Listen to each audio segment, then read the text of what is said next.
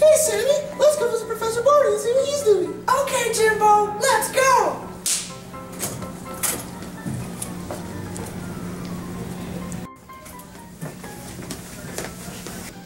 Hey, Professor, what you doing?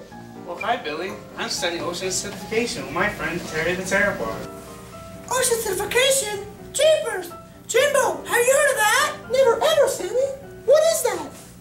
Well, Billy, that's when anthropogenic atmospheric carbon dioxide is dissolved in the world's oceans, reducing its surface pH through the production of carbonic acid. Huh? That means that more carbon dioxide in the air is turning the ocean acidic, and that's very dangerous for pteropods like me. Gosh, that sounds terrible. Where does carbon dioxide come from? Well, Billy, most of it comes from burning fossil fuels, like gasoline and coal. Can carbon dioxide really turn ocean water into acid? It sounds unbelievable, but it's true. Let me show you. This water has a special chemical in it that will turn yellow when acid is present. Watch what happens when I blow carbon dioxide bubbles into this beaker.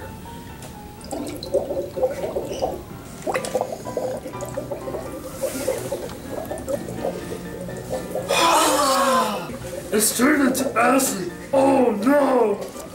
So you're saying that the carbon dioxide in the air can turn the ocean more acidic? Indeed I am, Billy. This is a problem affecting the ocean right now.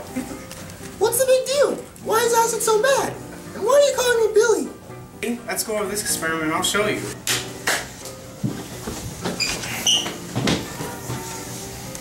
Now look closely, Billy. What I have here is a collection of shells that are much like Terry's shell. Are they made out of calcium carbonate like mine? You betcha. Wow, your shell sure is hard. It might feel hard, Billy, but it's vulnerable to chemicals like acid. Look at what happens when I drop it in acid.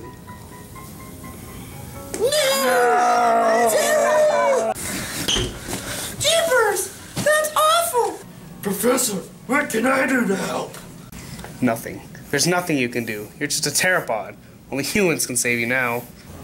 So what can we do? Remember, Billy, you need to live in such a way that you limit how much CO2 you put in the atmosphere. Drive less, use less, and recycle more. And call your congressman. If we all work together, we can help save poor Terry.